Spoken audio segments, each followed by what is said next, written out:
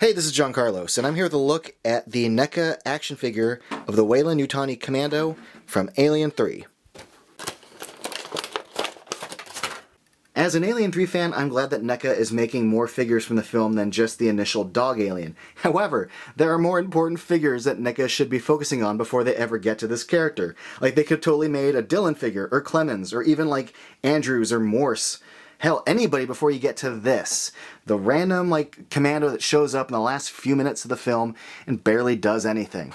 But I gotta admit, this looks really, really cool. Like, whatever odd decision-making went into making this figure doesn't matter because the work that went into this figure, the detail within it, is really, really good. Like, this is a quality, well-done, well-detailed figure.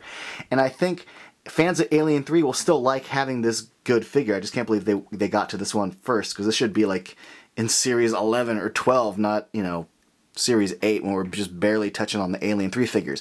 But enough of my jibber-jabber. Look at this. Look at all the different fabrics that have been, like, sculpted in here and all the details, all the different pieces of padding. I mean, let's just start with the legs. You got the, the vertical pads, or the vertical lined pads, the straps that go around them, the horizontal sections on the shin. You got the silver boots sticking out of the bottom. You got the the kind of dirty wash that kind of goes, that gives these pads, you know, a not fresh and clean white look. Separation of white and brown and tan paint is great. The little rivets here look really, really good. You get to the fabric wrinkle of the pants, and just the sculpting of the different little fabrics, including the little crotch pad thing there, and the wrinkling where the little jacket kind of gets tucked into the belt, the dirty belt, the silver paint. I mean, there's some great, great paint and sculpting going on here. It's just fantastic work. I'm really, really impressed by this. It's a good quality figure of a really, really random thing to make. But this turned out great. And then you get to the articulation, which is pretty decent considering how it looks like it'd be limiting because of all the padding and stuff. Yeah, this little shoulder pad does limit how much you can bring out the arm, that one arm, but it's still, you know, not connected there, so it does flop a bit. But you got the ball hinge shoulders, the swiveling hinged ball at the elbows. You got the ball jointed wrists. You have a waist cut. You got the ball hinge joint at the hips. You have a swiveling knee joint at the back here and a swivel at the ankle, like a ball joint, so you can get it to swivel at 2 points. Really, really good work. Now, it has been limiting at the head. There is, you know, a joint there, but that mask does prevent you from turning it to the right.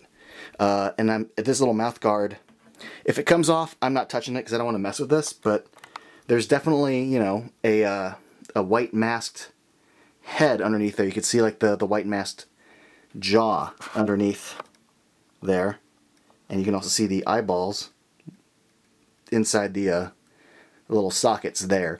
Now the mask thing looks really, really good. The helmet, the silver paint is really, really clean.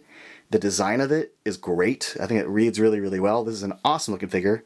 Now this figure comes with a few accessories, including the little eye flaps.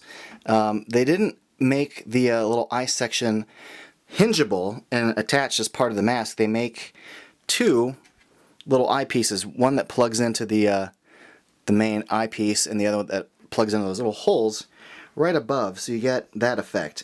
I mean, I guess considering how small, you know, this mask is, maybe they don't want to ruin the sculpt by adding a hinge, so that was a nice touch that they included both versions of that. It also comes with this little tiny knife, which what's cool is it does fit into this little sheath that they kind of sculpted in the bottom of the boot there. Looks kind of like one of Raphael's size. So that's cool. Also comes with pulse rifle. Classic pulse rifle, but it's all black.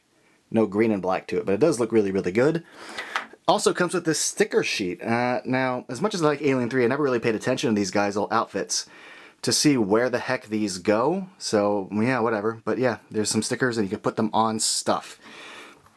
You can also, and one piece of thing I forgot to mention, move these little sections right here. There's a joint on their backpack, so there's a little bit of wiggle to that.